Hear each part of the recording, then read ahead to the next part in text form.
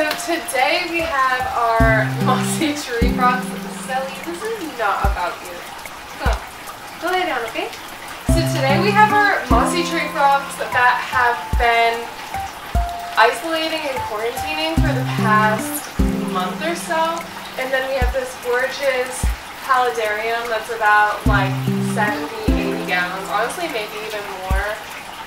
With a water feature, a waterfall, and filtration that I have been also quarantining because I have had a whole plethora of issues. First it was mold because my springtail colony did not get acclimated in there fast enough. Now that's been mitigated, and then once that was mitigated, I had a whole bunch of fungal gnats, so I took everything out, sterilized it, replanted it. It looks a lot different than how it started, and I have a whole bunch of new plants in here.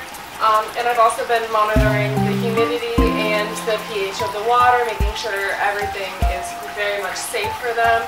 So I also added in some leaf litter and some of the little seed pods to make sure that we have tannins in here, accurate for this. And overall, I'm very, very, very excited to get my frogs in here.